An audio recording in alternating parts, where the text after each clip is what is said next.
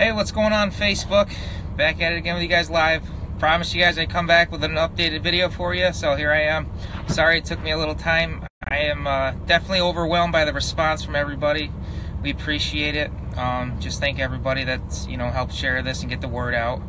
Updated, the school contacted us yesterday there. They took immediate action against the teacher, made sure everything was taken out of that classroom. They brought in a substitute. They're doing a full investigation now. So, I mean, it is a success. Thank you all. You all helped get this out, and it's blown into something way beyond something I thought it would be, and it's awesome. I'm glad I could bring awareness to everybody because it needed to be done. I just want to touch on one thing, too.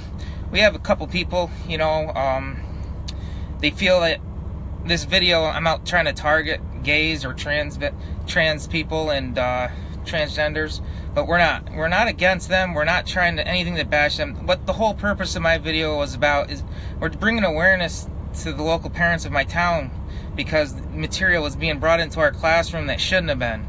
I mean, let's not lose sight of what my message was, because I feel that some people are trying to make it into something that's not. We're just trying to put focus where it belongs with material that does not belong in 7th grade classroom setting, period, let alone 10th grade. So with that being said, thanks again. I will be making more videos, keeping you guys updated.